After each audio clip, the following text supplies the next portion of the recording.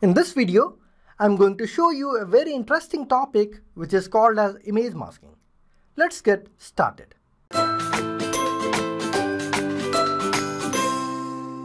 Image masking is a technique using which you can convert your image to a particular shape. For example, I have this image, and if I want to make a different shape of this object or this image, I have to just go to image masking in the toolbar.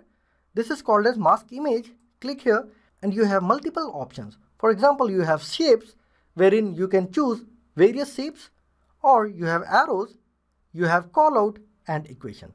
Let me just show you one by one. For example, if I just go to shapes and let's say that I want this oval shape. If I click on this oval shape, you see now this particular image now looks like an oval shape. Similarly, if I go to this image, I can go to mask image and I can choose a particular option. In this case, I can keep it as oval, but just to show you, let me just select different option. For example, let me just select this particular cube, and if I select this, now you have converted your image to a particular cube.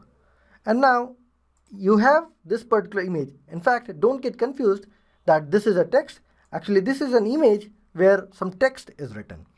And if you want to convert this to, let's say, callout, I'll just go to mask image and now I'll go to callouts, and now let me just select anyone. For example, I can select this second one, and now you see that now it is changed to callouts. It is not visible, so what I'll do is I'll just add a border color. Let me add a particular dark gray color. Let me add a particular weight also, for example 4 pixel.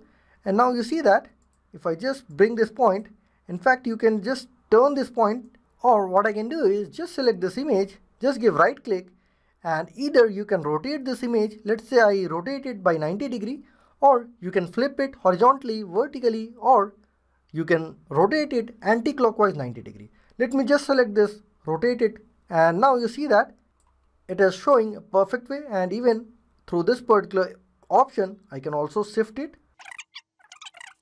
So this is how you see that I can use callout. Similarly, I'll just take this particular image and I'll just go to mask image and I'll just go to callout, and this time I'm going to select this first one, rectangular, and again if it is not visible, I mean the borders are not visible, I'll just select a particular color for the border. I'll give a particular border weight, let's say 4 pixel. So this is the practical uses of this particular image masking. Now let's show that I have two images.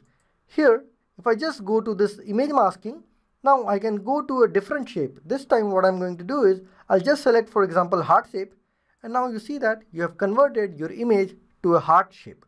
Similarly, for dog, let me just go to a particular shape, and this time I want to add this as a teardrop.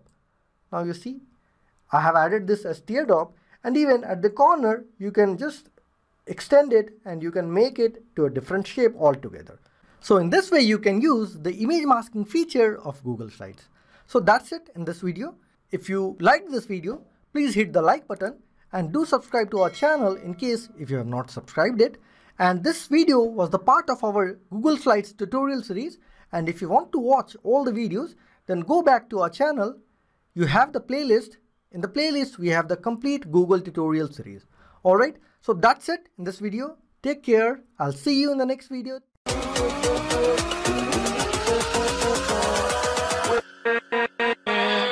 With